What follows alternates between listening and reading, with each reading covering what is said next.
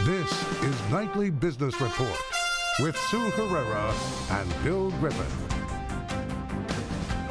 Learning the alphabet, sales and profits soar at Google's parent company as it remains the dominant player in online ads. Stocks slip as bond yields rise. The 10-year Treasury note is closing in on 3%, and investors are paying close attention. Open house, they're filled with buyers ready to stretch those budgets to make a deal and get in before rates and prices go even higher. Those stories and more tonight on Nightly Business Report for Monday, April 23rd. Good evening, everyone, and welcome. I'm Sue Herrera. My partner, Bill Griffith, is off tonight. It is a busy week for earnings, and we begin tonight with a blowout quarter for Google's parent company, Alphabet. That firm easily surpassed both earnings and revenue expectations, despite privacy concerns. Alphabet saw better pricing on advertisements and made money from its investment in startups. Alphabet earned $9.93 a share, 65 cents better than estimates. Revenue rose 25% to more than $31 billion. The stock was volatile in initial after-hours trading. Josh Lipton has more on Alphabet's quarter. Google cites revenue is a key line for investors. That refers to the company's bread and butter, the properties that it owns and operates, like Search and YouTube. Revenue there did come in at a better than expected $22 billion. B. Riley's Samit Sinha says that growth is key, especially as the company continues to face competition in many of these areas from companies like Amazon and Facebook. On the flip side, Sinha says operating margins for core Google did come down to 27% due to higher expenses. A year ago, 31%. For Nightly Business Report, I'm Josh Lipton, San Francisco. One of Alphabet's biggest revenue generators is YouTube, but the digital video sharing company is facing a number of challenges. Julia Borston has the details.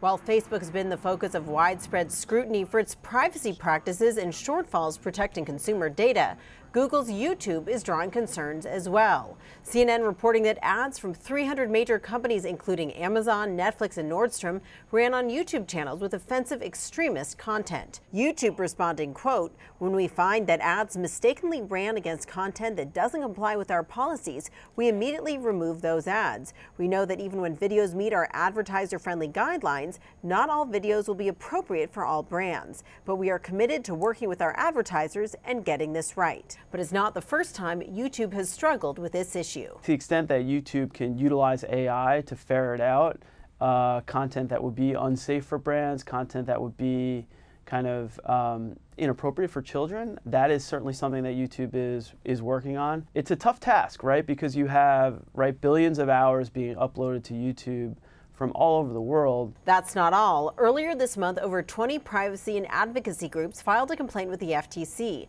alleging that YouTube illegally collects data about underage viewers, asking the agency to investigate whether YouTube violates the Child Online Privacy Protection Act. YouTube says it's not for anyone under 13, though anyone can watch YouTube videos without an account or logging in.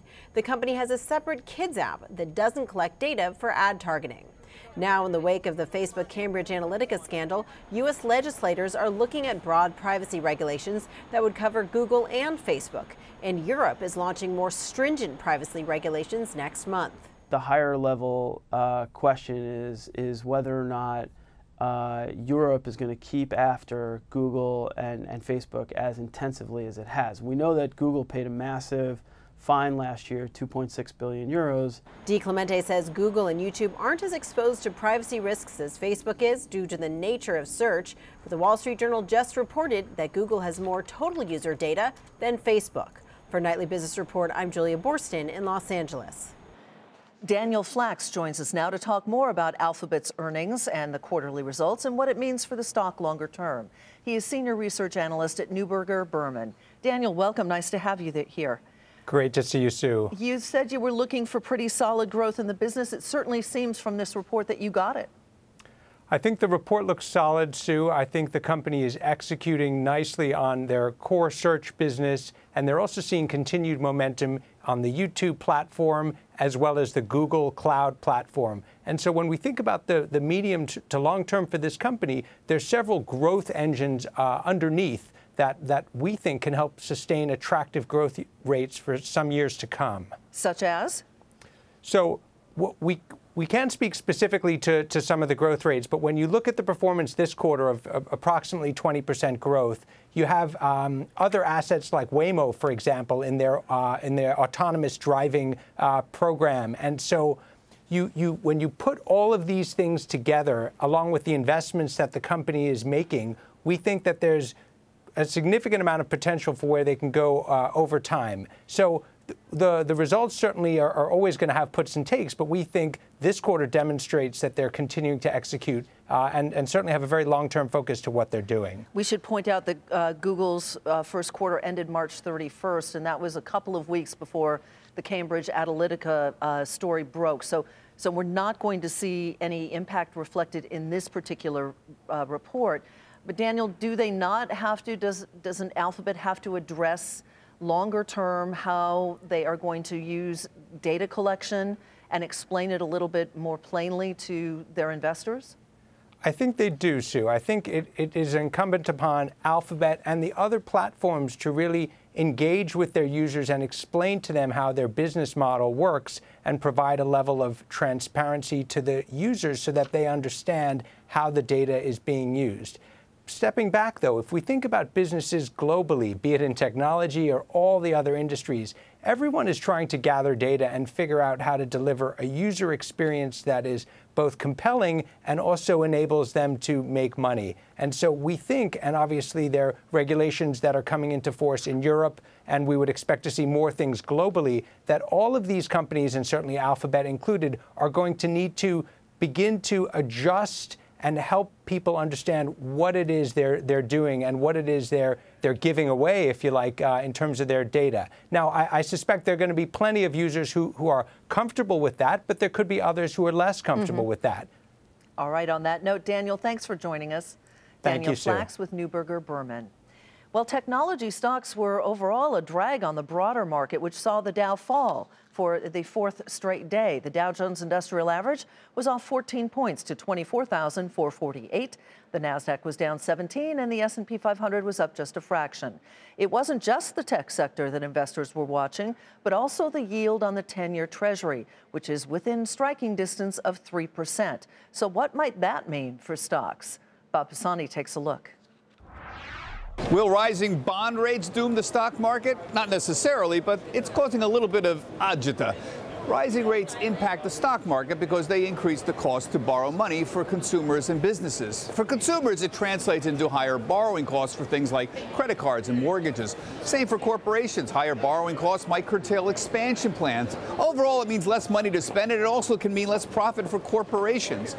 So will a 3% bond yield really doom the stock market? Is it that bad? Well, it will certainly lift the rate of return investors expect from stocks. But bulls insist that with earnings growing 20% this year, the expected return may be sufficiently high so that there will not be any shift out of equities, that corporations are going to make enough money to more than compensate for higher rates.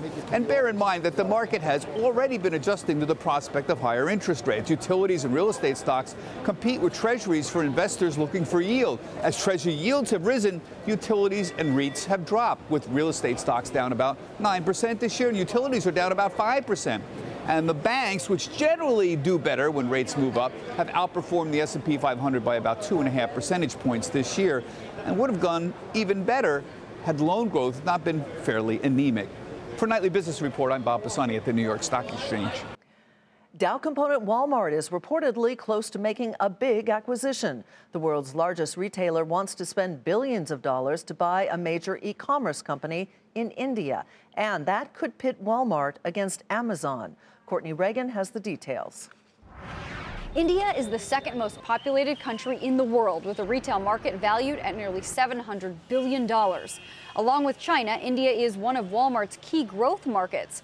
While it hardly does any business there today, that could be changing soon. The world's largest retailer is reportedly close to spending billions to buy a majority stake in India's largest e-commerce site, Flipkart.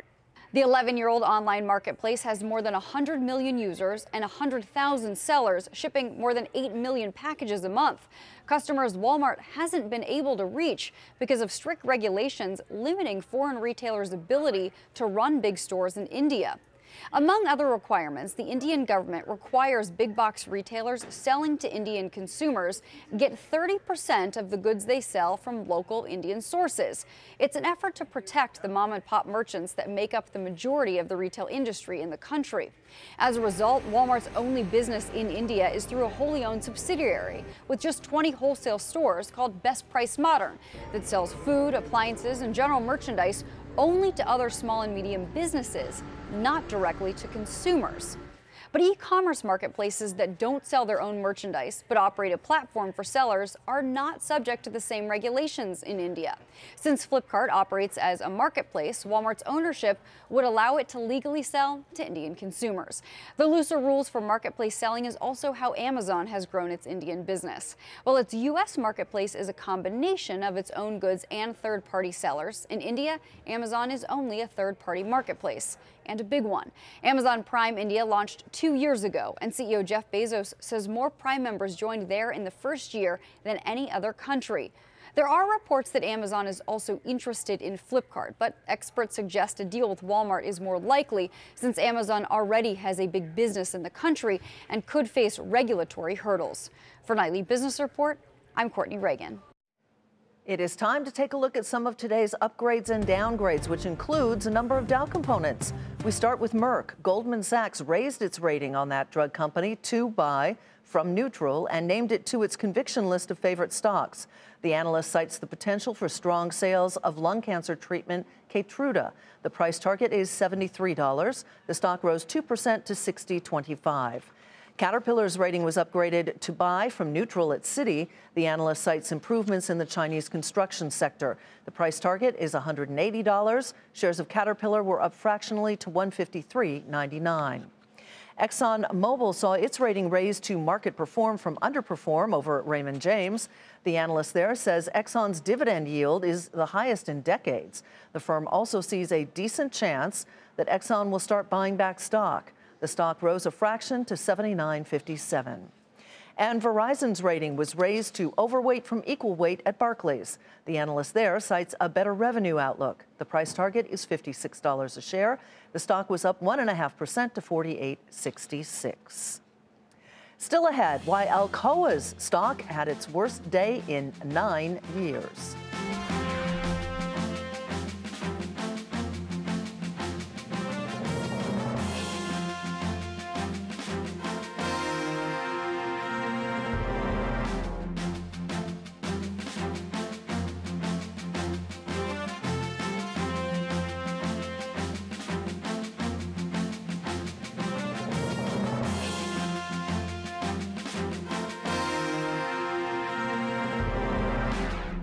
The Treasury Department is giving American customers of Rusal, that's Russia's biggest aluminum producer, more time to comply with sanctions. The extension was bad news for rival Alcoa, which saw its shares drop more than 13%, its worst performance since 2009.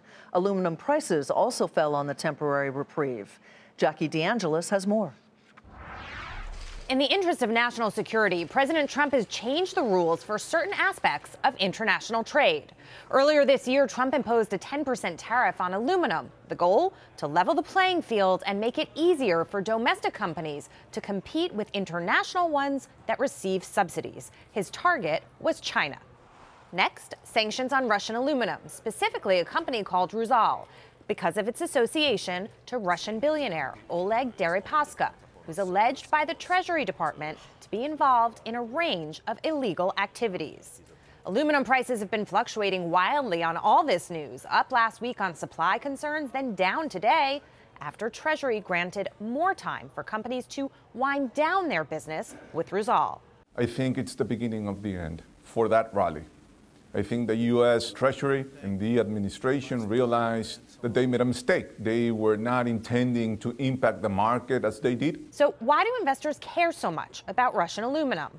The metal itself is important because of its multitude of uses, from things as big as automobiles down to the can of whipped cream in your fridge.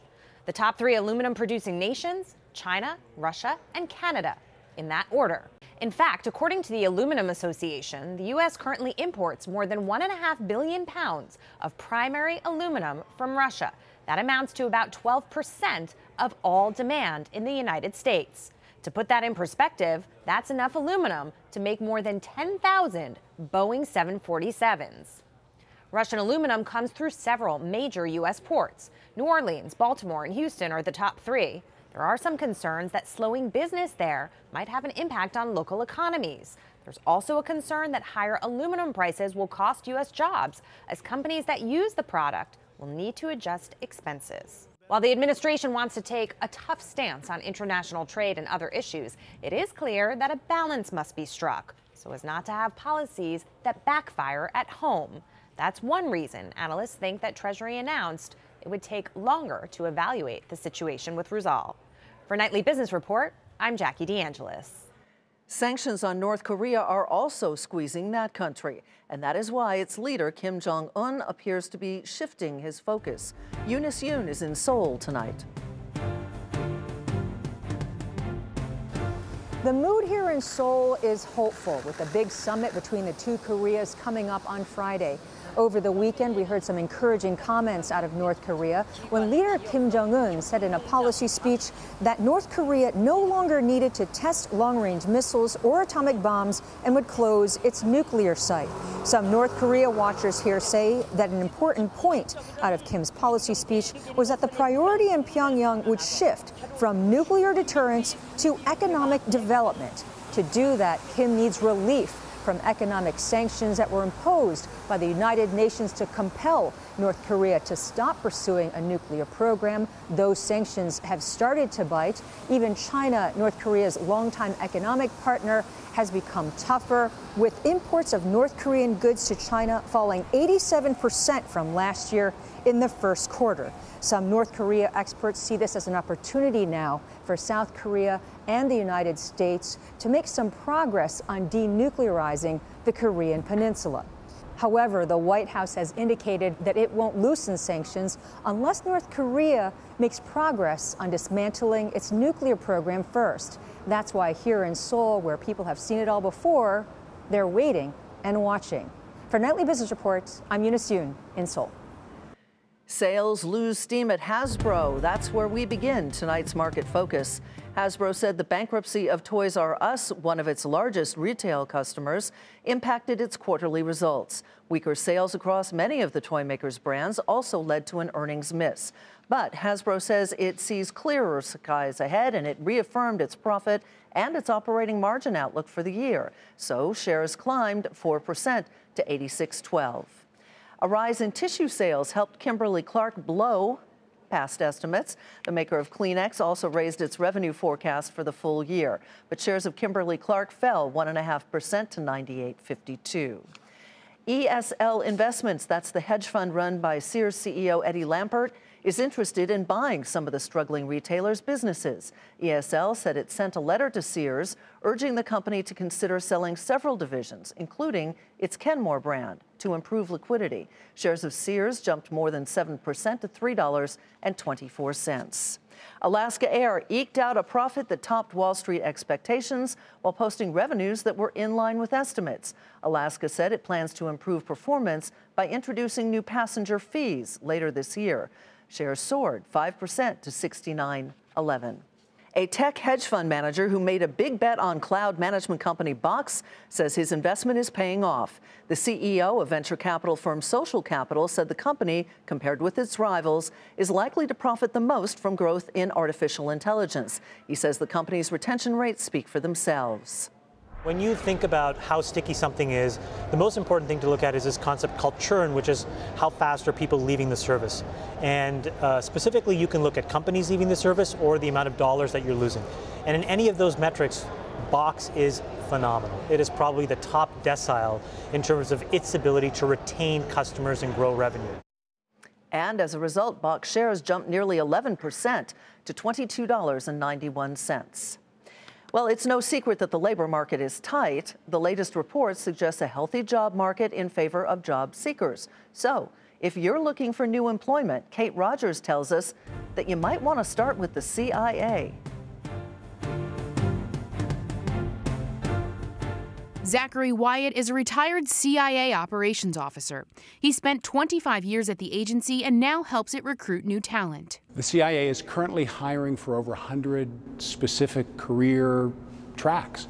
Everything from cyber threat analysts to accountants, from foreign language instructors to data scientists. Wyatt says the CIA's most proactive recruitment efforts are in its Directorate of Operations.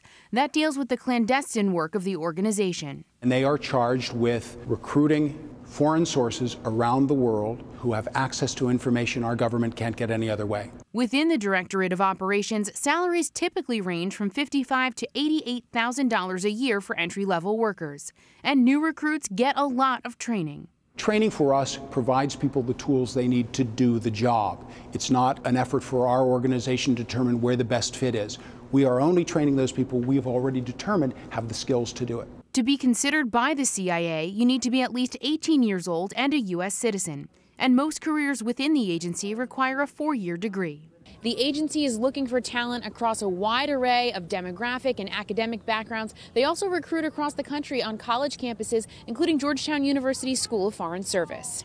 The fact that our students are global thinkers, global problem solvers, and the fact that they speak some of the critical languages is very attractive to the employers who work in the intel community. William Bilisic is a sophomore at Georgetown studying international politics and security, minoring in French. Working as an analyst for the CIA or another organization in the intelligence field is among his top career interests. All these great public servants doing amazing work each day just to keep our country safe and keep everyone here and abroad safe. And that's really what attracted me to that field. But the application process for intel jobs is very competitive, rigorous, and requires patience. There are thousands of applications for these positions. So students who put themselves out there need to understand that they need to have all of their ducks in a row, put their best case forward. The CIA seeks out candidates who are mission-oriented and want to serve. Wyatt cautions it's not for everyone. When you combine what we're looking for, that is interest in public service, not needing public recognition for your successes, not being able to share often some of your successes with the people you most love and respect, that's a sacrifice, and it's a lifestyle. We are mission-driven, and people have to realize that coming in. For Nightly Business Report, I'm Kate Rogers in Washington, D.C. Coming up, while bidding wars are the rule and not the exception in this housing market.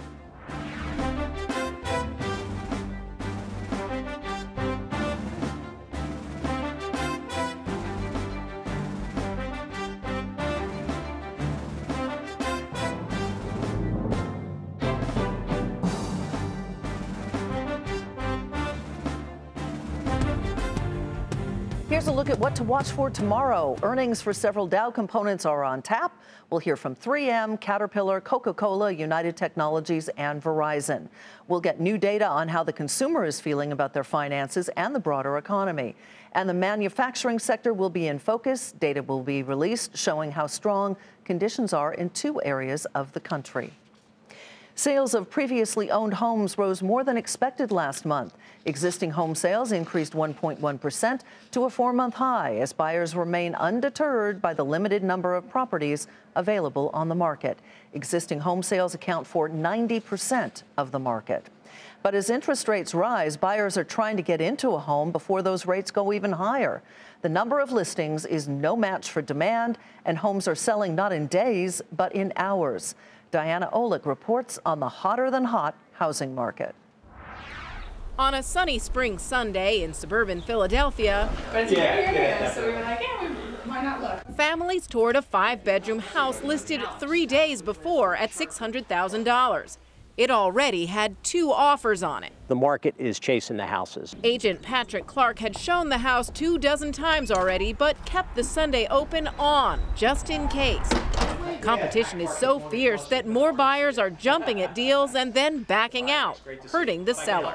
It's incredibly difficult to recreate the sense of urgency that you have a chance to create the first time you go out on the market. So we put this on the market Thursday and advertised it that we would not look at offers until Monday, just to put that strategy in place. And the urgency spiked even more this week as mortgage rates, stuck in place for a month, suddenly moved higher. I think people are realizing that the glory days of being in the 3% are well over. So people are definitely more concerned now of rates going higher towards 5% and beyond. While interest rates are still historically low, home prices are rising very quickly, and bidding wars are the rule, not the exception.